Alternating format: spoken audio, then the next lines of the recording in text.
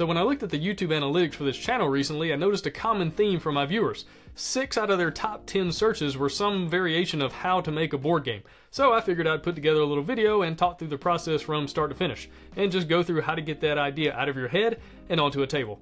Now, I've been designing games for about 12 years, and I've created around 100 games at this point that at least got to the playtesting stage, and most of those have ranged somewhere between absolute dumpster fire and meh, but quite a few have been commercially viable, and I've got around 15 or so that are either already on the market or will be very soon. And so as I walk you through this process, please know that I've done this quite a few times. But let's get into it. Now, the first thing to talk about is the general idea. What is your idea that's going to be turned into a board game or a card game? Like maybe you just saw a really good movie, or just read a really sensational book, or maybe you just found out about a really interesting real world, real life process, and you're like, I bet there's a game in there somewhere. And if you're a game designer, you're probably having that idea all the time. It's like, oh, I bet that could be a game. Oh, that could be a game. And you're going to have way more ideas than you could ever bring to life and get onto an actual table. And so you're really just trying to figure out of all these ideas, which one do you really want to work on? Which one do you really want to focus on? And you also kind of have to understand, as my good friend Jamie Stegmaier says, your idea is brilliant, your idea is worthless. You know, it's all about the execution. Everybody's got ideas. All game designers across the world have good ideas, and in their minds, they're probably really, really good. But then what's next? Like, how do you go to the next step with that idea? And the first thing I do is just a simple brain dump. I get a notebook. I really like to write things down in this stage more so than just typing it out on in a Word doc or something like that. I really like just the feeling of writing it down in a game design notebook that I can carry around in my pocket or my backpack or something like that. And I just get out every single possible idea about the game that I can. How many players is it going to be? How long do I want the playtime to be? What are the ideas for mechanisms and themes and different angles for that mechanism or for that theme? And is there going to be certain components? Is it going to have, you know, meeples and cubes and basic stuff? Do I need custom miniatures? But I'm just like writing down every single possible thing I can come up with. And this is really cool too if it's like a real world, real life thing. Like if you're going to design a game about, you know, creating cars, or, you know, going from taking a resource out of the world and then turning it into some kind of widget or whatever it is. Like, you're just writing down ideas about how that could be laid out in game mechanics and like actual gameplay. Is it something you're going to actually have to dive into and really focus on, or is it something you can kind of abstract out? Whatever it is though, you're just writing down every single thing you can come up with about the game and how it's going to play. And also realizing that a lot of this, maybe most of it, maybe all of it, is going to change, especially once you get later on into the process of playtesting. We'll get to that in just a minute. Everything is subject to change, so if you have a pencil, maybe that's good, or an erasable pen, because you're going to be scratching stuff out, you're going to be erasing things and making it different. But the idea about your idea is to get it all out. Just get as much out as you possibly can, because you're probably going to forget if you don't get it out as soon as you can. And as I'm writing down notes and really trying to figure out what the game's going to be and flesh out all of my ideas, one of the things I really like to think about early on is, what is the game's main driving force? What is the main focus going to be? And in my mind, it's one of 4 possibilities. And the first one is theme. Is it a thematic driven game? Are you really trying to evoke a certain theme, a certain setting or world that the player is just going to be able to run around in and do cool things? Or is it mechanism driven? Do you have an idea for a really interesting mechanism, the way cards play or dice are placed on the board or something? You know, do you have a variation on a mechanism that's already been done before, but you want to do it differently, but you're going to really focus on that mechanism? Is it component based? This is a game maybe like Jenga, where it's very specific components that kind of turn the game into what it is. It really make it the most fun. Or is it experience based? Are you really just trying to create a certain vibe, a certain experience for the player to have, and you want to really lean into that? Now, more than likely, your game is going to have a variation of all of these things in some way, but what's the main one that you're focusing on? Because that's really going to help you make certain decisions and going to give you some focus on your game design and what you're going to be working on next. And another thing that's really helpful to figure out as early as you possibly can is, how do you win? What's the end goal? What's the end state, the end game trigger overall? Because until you have that, you don't exactly have a game. You need to know, players need to know what they're trying to accomplish. How do you win? And until they have that, it's just really, you're just doing things. You're just going through some processes, but why? And you don't necessarily have to have that idea early on, like first off, but you need to have that pretty soon, because it's going to determine a lot of other design decisions that you're going to be making, and you want players to be incentivized to go towards that end goal, towards that end game state, so that they win. And so the quicker you can figure that out, and hopefully part of your initial idea, the better. And speaking of end goals, what is your end goal with this game? And that's something else just to be thinking about early on as you're writing down notes and you're coming up with different ways that the game plays and different components that you want to have. What is your goal for the game? Do you want to get it published? Or is this just a fun little hobby, a fun little side project, some fun little thing to occupy your mind? There's no wrong answer. I mean, whatever you want to do is totally fine. I've done both. I spent several years just designing games for fun, and it was really for no one other than me and maybe some friends, maybe me and my wife, maybe me and my cat, whoever, just to sit down, play the game, not trying to get it published, not trying to license it out or make money off of it. It's just something fun to do. That's totally fine. But if you want the game to actually show up on a store shelf, if you want it to go to Kickstarter or GameFound to be crowdfunded, if you want it to be a commercially viable product, you're going to have to make different decisions. It's going to change certain things about your design process. So as you're coming up with ideas, you're coming up with all the different ways the game's going to be played and all that, what's your big idea personally for this game's end goal? Just for fun? Store shelf, because that's going to be a very different process. All right, now you've got all these ideas swirling around. You've written down as much as you possibly can. Now it's time to get the game out of your head and onto a table in the form of a prototype. And my advice is make the ugliest prototype you possibly can. Just get it out there. Just get some note cards and some dice and some little cubes, some dust from around here, some little pieces of trash, some dirt, some anything. Just anything to get the game on an actual table, because until then it's just an idea. It's not actually a game yet until you actually can have something that you can play. So the quicker you can do that, the better.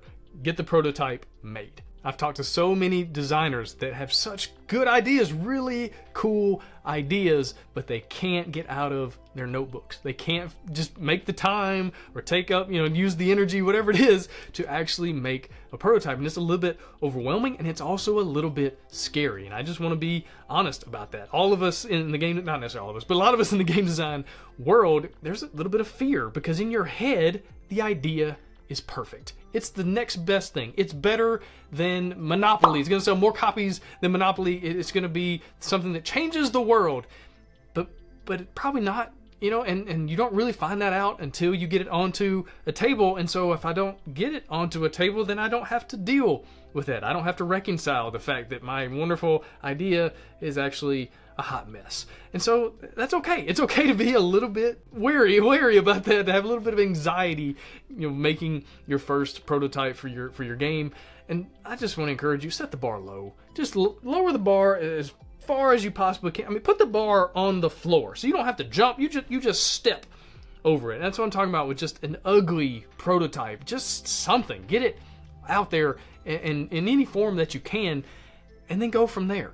Right? Your game is going to change drastically as you go into that first prototype. A lot of times as you're making, as you're literally building the prototype, as you're turning the note cards into useful cards for your game, you're going to realize different things about your game that aren't going to work. And you're going to be taking down new notes and changing things long before playtesting, just in the prototyping stage. That's why it's so valuable just to go through the process, to do the work, and just actually get something on the table.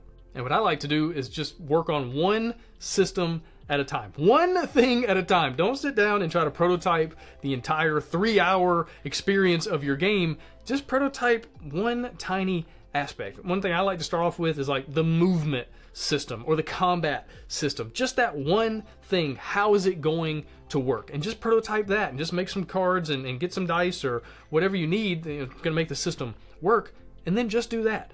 One, it's helpful from a research standpoint, from like a testing standpoint, because you're only working on one thing at a time. You can focus. But from a prototyping standpoint, again, it just gets it out as quickly as possible. So one thing at a time, one system at a time. And as you prototype one, you kind of mess around with it, and you prototype another, mess around with it. And then you'll start interlocking and kind of bringing the systems together to make the actual game, but one thing at a time. Now, when it comes to components for your prototype, there are the obvious choices of just taking out of boxes on your shelf. Do you have games that you don't care about or don't play anymore? Or take the dice, take the cards, take the boards, take the box, take whatever you need out of those published games, and then convert it into your prototype. I'm a big fan of stickers. You can go to Walmart and get the 8.5 by 11 blank label stickers, and then cut those up and write on those with a Sharpie, and paste it over, or just stick it right on top of a board and just draw your new board onto there. Again, make it ugly, just make it functional, make it usable. You can also go on Amazon. They have really good deals on cubes and meeples and dice and anything generic that you need. When it comes to components of kind of the more like custom nature, the more gamery type components, the Game Crafter is a wonderful place to get that kind of stuff. And Print and Play Games, another really awesome resource to get special things, get those things made. You can also get custom printed stuff when you get a little bit later on in your prototyping. If you want cards that are actual cards, more than just like a poker card with a note card in front of it stuck inside of a clear penny sleeve or something like that, you can actually go to these companies and they'll print stuff and send it to you. It's not the cheapest thing in the world, but it does look good and it does make you feel good, and it's kind of cool to show up to game night, to show up to a playtest session and have a really nice prototype. But do that later. Just, again, make it ugly at first. But those are some excellent companies to work with. When it comes to graphics, I'm a big fan early on of just an erasable pen and just writing down as quickly as I can. Okay, this is an 8, and this is a 4, and this is this icon, and this is that icon. Again, you're just trying to do it ugly and as quickly as possible. But when you want to move up a little bit into kind of a nicer, still ugly, but a nicer prototype, Canva.com is an incredible resource. It will be your best friend throughout the prototyping process, and you can create graphics, and you can get custom stuff, and you can get photos and icons and all sorts of stuff, put it into templates, things like that, print it off, and then slide it into your card sleeves, or cut into stickers and things like that for your boards, for your dice, for anything really. That's Canva.com. But when it comes to this part of the process, I want to caution you a little bit, because it can be really easy to fall into the trap of trying to find the perfect graphics, the perfect image, the perfect whatever, and you'll just scroll through Google Images over and over and over again, and you'll waste hours, and it feels like you're doing something. It feels like you're progressing in some way, but you're not. You're not actually getting anything done. It's kind of like being in your car and you're stuck in the mud, and you might have your foot on the gas, foot on the floor, and the tires are spinning at 100 miles an hour, but you're not going anywhere. And so it's way better to not worry about the perfect art, perfect illustration. I mean, it's a prototype, and just find what works. I'm a big fan of icons. I don't even worry about illustrations or art, anything like that, especially early on. I just get icons. GameIcons.net and the Noun Project are my favorite places to go to get icons, and I just slap an icon on everything. If it's a card, if it's a board, whatever, throw an icon on there. It's good enough, and then go from there. All right, so now you have a prototype. And so it's time to get into the most important, the absolute most important part of this entire process, and that's playtesting. Actually figuring out what works about the game and what doesn't. And it can be kind of scary. Again, it's a little bit anxiety creating when you make a prototype, because now you're finding out for sure that your game idea is nowhere near as good as you thought it was. But then you get into the playtesting, and it can be rough. It can be really just soul-sucking sometimes when you find out your game it's not the hot mess you thought it was. It is the absolute dumpster fire you never dreamed of. And so that's what playtesting does. But it's not just a dumpster fire, it's a refining fire. It is the way that the game really truly comes to life, when all the bad gets burned away, and it just kind of, you get that pure goodness, hopefully, that elegant, wonderful masterpiece of a game. That it comes out in playtesting. And the more playtesting you do, and the better you are at playtesting, the better the game is overall. And so early on, starting out, you're probably just going to playtest by yourself and just figure out how the game works, and you're going to play through, you're kind of going to go through the motions of the game. And on a turn, okay, this is what I do. Okay, I draw 5 cards, and then I can play these cards, and then this happens, and then that happens. Okay, now it's the next player's turn. And early on, you're probably going to play all the turns. If it's a 4-player game, you'll play this player's hand and their turn, and then you'll play the next player, and then the next player, and the next player. And that can be really challenging if it's a game about like hidden information or something like that. You just kind of have to pretend. But this is a really good way to do it early on, just to figure out, does the game work? Is there something in here? Is there fun to be found? Is the mechanism playing the way that you want it to? Is the theme coming to life? Is the overall experience, that vibe that you're really going for, does it feel like a kind of a creepy game? You want it to feel creepy? You want the player's experience to be creepy or exhilarating or action-packed or whatever? Is that coming through early on just for you, by yourself? Now, also, it can be kind of hard to know those things because you have all the information in your head. You know how the game is supposed to work. You're kind of playing it out in a perfect world because you know all the rules. You're literally creating and changing the rules on the fly. And so it can be kind of hard sometimes to know for sure, is the game fun? To know for sure, is the experience coming through? And so that's when it's nice to have a good friend or seven to bring in to help you playtest the game. People that you can, you know, give them some snacks, give them a meal, thank them later on in the rulebook if the game ever does get published, but just some people that you can bring in that you trust, that care about you, that'll tell you the truth as much as possible, as much as you can with somebody you care about and somebody you love. But people that you can bring in and go, okay, I'm gonna try not to waste your time, and we're gonna shut this playtest down. You know, if anybody gets to a point where they're just bored beyond belief and that's something you really want to do early on, I've got a video all about playtesting, and that's one of the main things, is letting your playtesters know, hey, we don't have to finish the game. You know, this is supposed to be a 30-minute game, and so if it gets into 45-minute territory, we're done. We're shutting that down. We're not gonna be here for 3 hours, because then they don't want to playtest anymore. They don't want to do that again. And so anyway, going through the playtesting process by yourself, and then with some close friends, trusted people, some family members, maybe not your dog, maybe not your mom, depending, but just people that will tell you the truth to a certain extent. Then it's time to start playtesting outside of that. Maybe you can go to a game store or to a gaming convention and go to an unpub convention or something like that, where you're sitting down with other people you don't know, people maybe you've never met before, never knew they existed, and now you're sitting down to play the game. And now you're gonna get some really interesting data, some really good feedback as the game kind of gets out into the wild. And this is when the playtesting can get really, really good. As you're sitting there, you're taking notes, you're watching the players as they play, and that might even be better information. A lot of times you'll do like a feedback session after the game, but honestly, during the game, as you're watching people play it, a lot of times is the best information. It really, sometimes all the information that you need as you go through that. After that, you get into kind of the unguided playtesting territory, where either you're in the room but you're not saying anything. You give playtesters the box and you say, hey, here's the rulebook, you figure it out, and you're watching them. Or maybe you teach the game but then you step back. Either way, maybe you're not in the room at all. Maybe you've shipped your game across the country to a brand new set of gamers, and they're going to play it and then give you feedback later. Maybe they're going to film it and you get to kind of go in and like a football team and watch the film later. But that's kind of the late stages of playtesting. Typically, after you know the game works, it's kind of working the way, moving the way that you want it to, because again, you don't want to waste a bunch of people's time.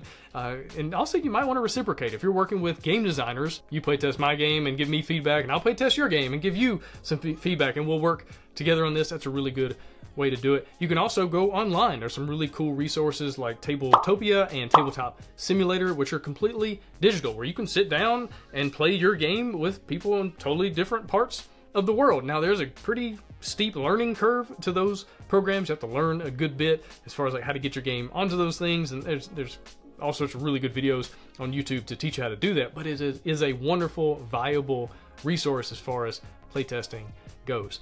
But all that to say, playtest. I mean, you just keep playtesting. When you think you've playtested enough, do 10 more. Right? You're never sure about what you're going to see. You're never sure how a player is going to sit down to this wonderful playtested game that you think is basically done, and then they come in with a weird strategy you've never seen anybody do before, and it completely breaks everything, and you're like, oh, how do I fix that? And so just over and over and over again, just keep playtesting. Your game will be better for it. You as a designer will be better for it. Then the next part of the process, and this is actually going on simultaneously in parallel as you're playtesting, is iteration. You're changing the game. Sometimes, especially early on, you're changing everything. I mean, so many times I've playtested a game for the first time and then wiped almost the entire slate clean, and so the next prototype, the second version, is a totally different game. So going into the second playtest, vastly different experience, and that's perfectly fine. One thing to always remember while playtesting is that you're not just playing your game. That's different. Playtesting is like research. It's like scientific data gathering, where you're going into it with a hypothesis, with some ideas about what you're looking for, about what you're trying to test, what you're trying to figure out, things that you're trying to fix or whatever it is, and then you're iterating. You're figuring out, okay, well, that didn't work. Let me try this other thing. Okay, that didn't work. Let me try this other thing. Oh, that worked really well. Okay, but now this is broken, over and over and over again. One thing to remember during the iteration process, this is actually my #1 thing that I'm constantly trying to focus on, trying to look into, is where's the fun? find the fun as much as you possibly can. Remember that a board game is a fun engine where players put time in and they get fun out. That's the idea overall of why they sat down to play the game. And so the more you're able to lean into that fun and just cut out pretty much everything else, the better your game will be. So find the fun as quickly as you can and then iterate over and over and over again through the playtesting, through the feedback gathering about where is that fun and then how do I make that just the absolute focal point over and over as the game plays. Now, as you iterate more and more, as you get more playtests under your belt, you're going to be changing fewer and fewer things. And eventually you kind of get to a point where you don't really want to change more than one thing at a time, because if you change too many things and then, well, some things are now fixed, but now some things are now broken, well, which one caused which one? And you don't know. So it's kind of like, again, it's like science, where you want to have a control and then you want to do one thing that's different and then compare the two, right? And so you don't want to change too many things as you iterate more and more and more, because it's going to make things harder to figure out. And so just change one thing at a time, and then you're going to get to a place where you feel like, hey, I think I might be kind of done. And that's where I just want to share with you one of my favorite quotes from a guy named Matt Leacock, who designed Pandemic. And he said, yeah, when I'm 90% done, I realize I've got about 90% left to go. And he's one of the greatest designers in the world, one of the greatest designers of all time. So if that's his take on it, then my thought is, okay, so if I get 90% of the way there, I've probably got like 342% left to go, considering. So that's just part of it. You're going to have a lot more to get done than you realize, even when you think you're almost finished. It's so hard to get a game across the finish line, and just those last few tweaks, those last few iterations, it can be really challenging. So just know that going in, you're not alone. You're not the only one experiencing this. You're not the only one that's frustrated by the fact that you just can't find a way to fix that one little detail. It's all of us. It's everybody. So it's okay.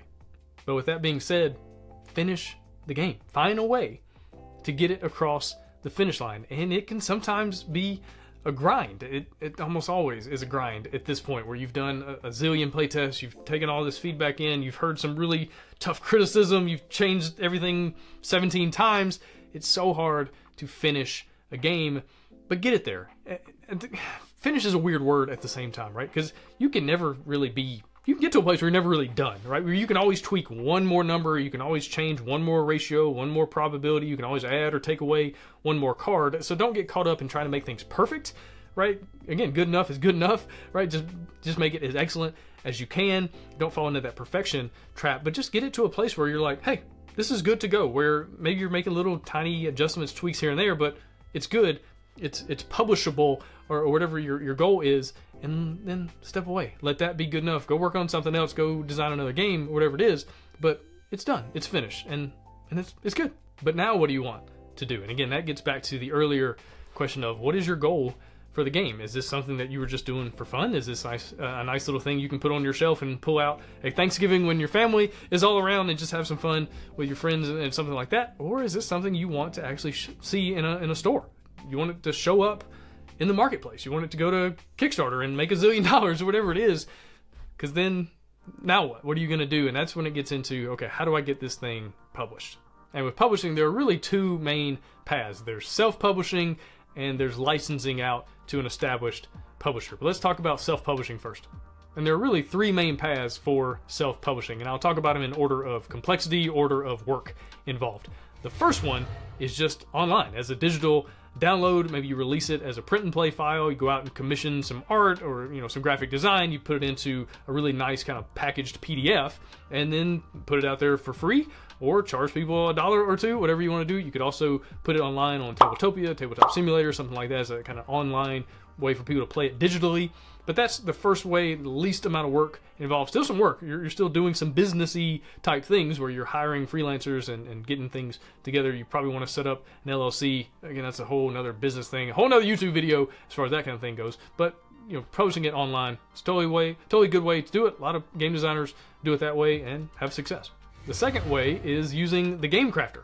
They have a really awesome system where you can upload all your files and they will print out physical copies, and they kind of have a storefront and you create all the stuff. You put your videos on there, you put some images, things like that, and you just sell it through there. And whenever somebody wants to buy it, you just link them to the Game Crafter's store, and then they purchase it. The Game Crafter prints it on demand. You know, it takes a few weeks to get it printed, and then they ship it out. So you never have to do anything beyond, again, commissioning art and graphic design and, you know, creating all the files and the initial setup, but then the Game Crafter takes care of the rest. They also have a really cool crowdfunding system that works pretty well. And there are designers, there are publishers out there that this is all they do. They don't worry about the big Kickstarter campaigns and things like that. They just use the Game Crafter, and they make a decent amount of money doing it. You're not going to get super rich off of this. You're probably not going to get rich doing any of this, to be fair. But it's just a really cool way to see your game come to life. So that's another way that I recommend, is using the Game Crafter. And then the third way is crowdfunding. Things like Kickstarter, GameFound, Indiegogo, any of those kind of sites where you're basically creating a pre-order campaign for people to say, hey, I want to buy that game, and they give you money, and then they're expecting to receive it, you know, a year or sooner, hopefully, than that, but probably like 3 years from now, depending on how long it takes for the development process to finish, and manufacturing in probably China and whatever you want to do. And there's a lot of work involved. Used to, you could go to Kickstarter and say, hey, I've got an idea, and here's a little bit of artwork, and here's a playthrough video, and you can make $100,000. It's not that way anymore. Crowdfunding is a whole nother world. It's a whole nother skill set of things that you have to learn and figure out if you want to be successful. And that's a whole nother video series involved as far as that kind of thing.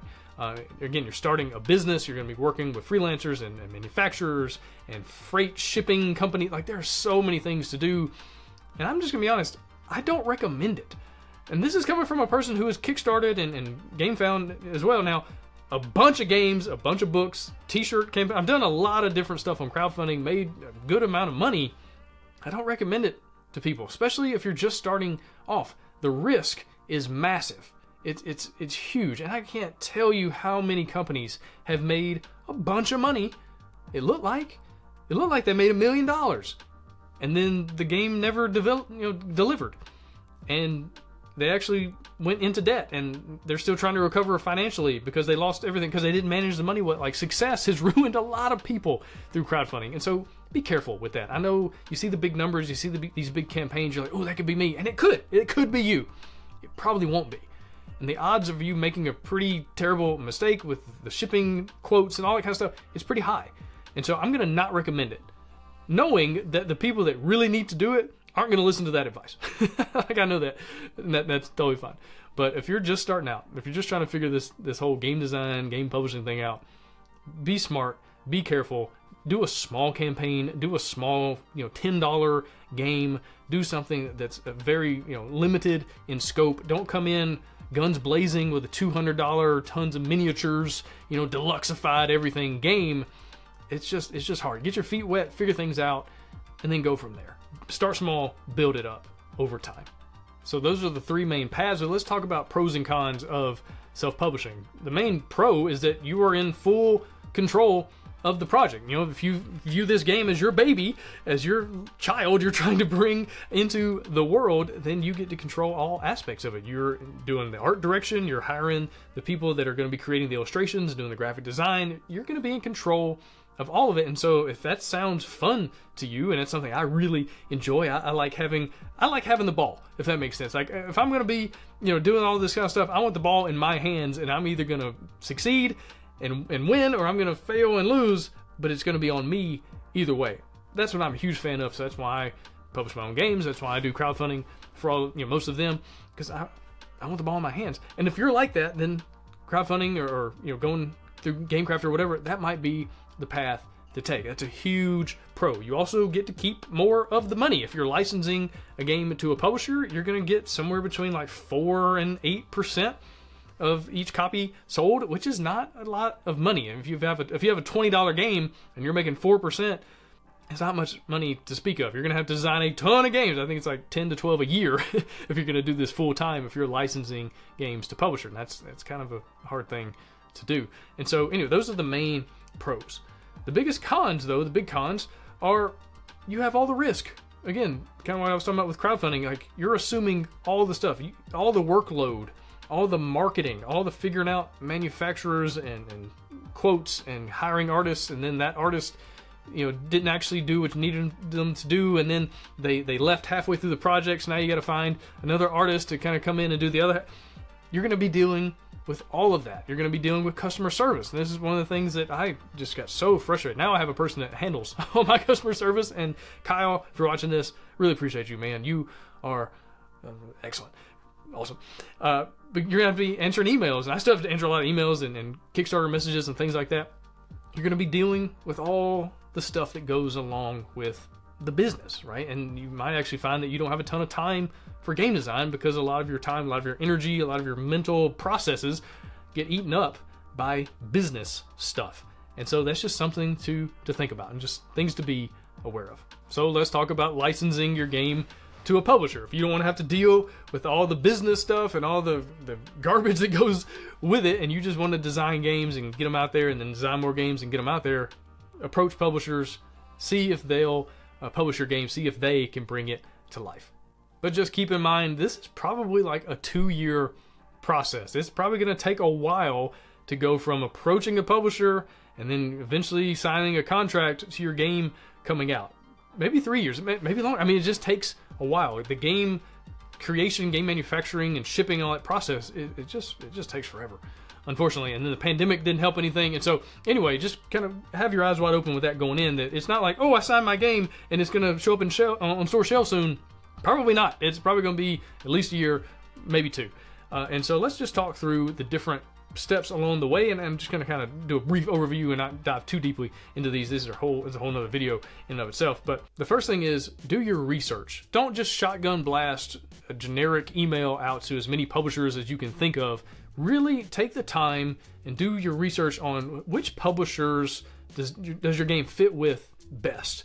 Right? Look on your shelf. What games are on your game shelf that you're like, okay, it would fit with them, it fit with them. It kind of falls into this line of games. This is a publisher that creates Euro games that take about 2 hours to play. I've got a Euro game, takes about 2 hours to play. Hey, that might be a good match. If you have a 30-minute party game, don't approach the publisher that publishes 2-hour Euro games in general, right? That just doesn't make sense.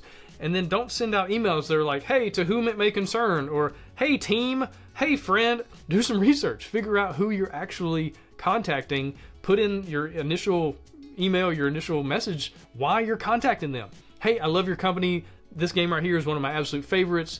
I'm working on a game. I've designed a game, and I think it falls perfectly into your catalog. It fits in your lineup of games for this, and this reason. Just be personable, be honest, be open with them about why your game is a good fit for them.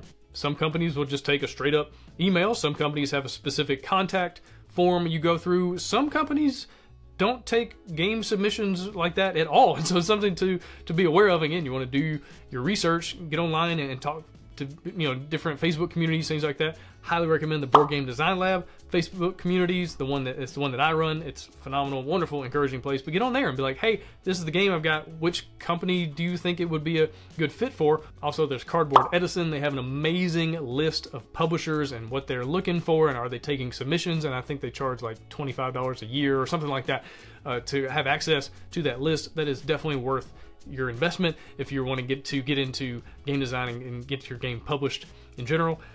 But just get online and just figure out as much information, as much data, research as much as you can, and then start sending out emails knowing that you're probably going to be rejected if you even get a response at all. It's pretty typical to not hear back, or to not even hear back for months. Sometimes it takes a long time to process this stuff. And these publishers, even the big publishers in the gaming industry, aren't that big as far as like number of employees. Some of them are pretty big, 100+ employees, but most of them it's like 3 people, if that. A lot of times it's just one person doing everything, so it might take a little while. And then just see what they say. Maybe they get back to you. They say, oh, that is a really cool idea. And hopefully in your initial message you sent, what's the hook of the game? What makes it fun? Why is it interesting? What makes it different? What makes it stand out on the market? Not only why does it fit with this publisher, but why are they going to make money off of it? And so hopefully your initial email gets a response. And hopefully it creates a dialogue where they send you a message back and say, hey, that sounds really cool. Tell me more. Or they might ask for what's called a sell sheet. And that's a one-page document that kind of has all the general information about your game. It's got really cool pictures, and you kind of see the visual. You want more images than words a lot of times. You don't want just big walls of text. You want like a components list and a few things that make the game stand out, like what kind of mechanisms is it using, what's the theme, what's the experience, what's your overall gameplay like, what's the player count, the time, all the basic information. They'll probably ask for a sell sheet, and so you want to make one of those. Again, Canva is a really good resource for that. You might consider hiring a graphic designer and paying $50, $100, whatever their hourly rate is, and getting them to design a really good looking sell sheet for you, because this is a job interview, right? You're really going into this process thinking, okay, I am trying to get a job, you know, with this company basically, where I want to be a designer for them. I want to submit my game to be published. So why not just put your best foot forward, right? Put your best work out there. And so you send them that, and again, there's this dialogue, there's this back and forth where they ask you questions, and then hopefully they'll say, hey, can you send me a prototype? And that's when you make a nicer prototype, and you might consider going through the Game Crafter or Print and Play Games and having some custom cards, custom dice, whatever it is made, put it all together, send it to them, and then hopefully they play it, and then hopefully they really, really like it, and then they say, hey, here's the contract, and then you go through the terms, and then you sign the deal. Maybe not, right? Again, it's a long shot, and it's hard to get into any industry. It's hard to get published with anything. If you're writing a book or whatever, it's hard to get into that, but it does happen, right? And you never know until you ask, right? You don't know unless you take the shot. So you just got to get out there, take the shot. Now, all along the way, you're probably going to be receiving various forms of feedback, where the publisher says, hey, this isn't for us, and here's why. Maybe it's a little, just a short sentence. Maybe it's a long paragraph. Either way, say thank you. Say, I really appreciate the feedback. Don't get defensive. Don't get mad and angry and send this upset email. You're not going to help anybody in that situation. You're definitely not going to be someone that publisher's like, ooh, I really want to work with that person down the road. Don't burn bridges. Just be humble. Take criticism. Chew the meat, spit out the bones, so to speak. But just kind of figure out, okay, how can I take this feedback and then make the game better, make my pitch better, make my sell sheet better, whatever it is, take in that feedback and then improve. Because just like game design is a process that you get better at over time, so is pitching a game. And maybe you get the chance to sit down at a convention and talk to a publisher in person and maybe play the game a few rounds with them. Whatever it is, it just takes time. It's a skill set that you have to grow and figure things out. And hopefully it leads to getting the game signed and you actually get to see it show up on a store shelf one day. It's a long shot. It's hard to break into any industry, right? Whether you're writing a book and trying to get that published or whatever, it's hard. But you never know unless you try. So you got to just take the shot and maybe it'll go in. But you don't know if you're just holding the ball, right? So you got to take the shot and then see what happens.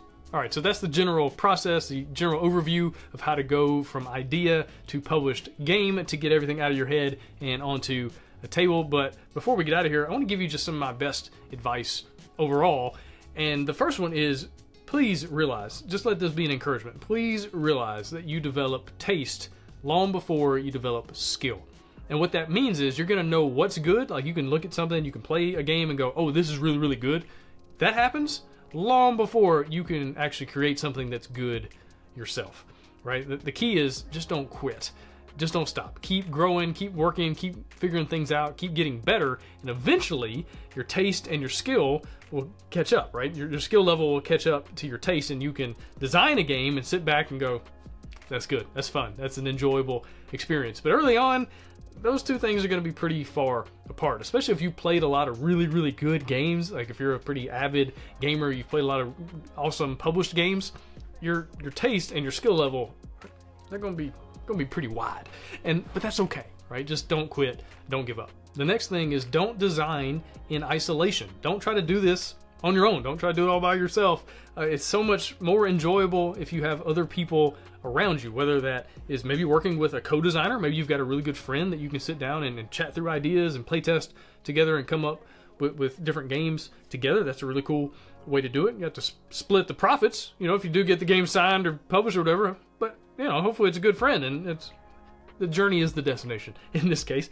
But there's also lots of really good forums and Facebook communities. The Board Game Design Lab group is an awesome place where you can go in and just talk shop with other game designers and say, hey, I've got this issue, I've got this problem. Anybody got any ideas? And you can kind of work together, help each other to make great games that people love. And then see if you can find some local playtest groups, some local design groups through meetups or, you know, Facebook or whatever, and just figure out, can I get in a room with real people that are game designers or gamers and want to play these things, and then just enjoy that person-to-person contact, that personal interaction. We've had to spend so much time remote for so long that I promise, just the feeling of being in the same room with people and playing a game, playtesting a game, it's way better. So again, don't design in isolation. The next thing is read as many books and blog posts and listen to as many podcasts as you can get a hold of. The Board Game Design Lab podcast ran for 300 plus episodes. It's got pretty much every topic you can imagine about game design, but there's lots of other really good podcasts out there.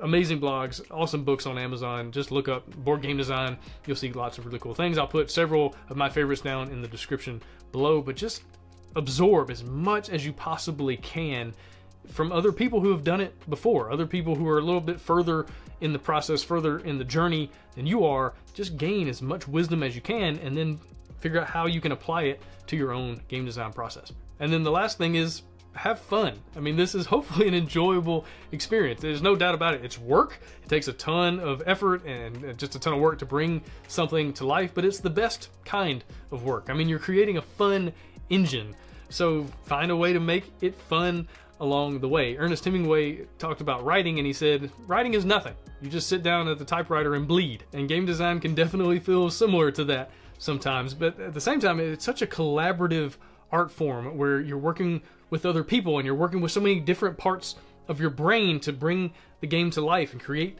the fun. And then you find that fun, and then you hone it, and then you iterate, and you do all these different things to create moments for other people. And this is honestly my favorite part of the game design process. I mean, it's such a magical endeavor because what you're doing is you're creating a pathway for other people, for people you've never even met before, to have an enjoyable experience making memories around a table. It's a special thing, so don't take it lightly.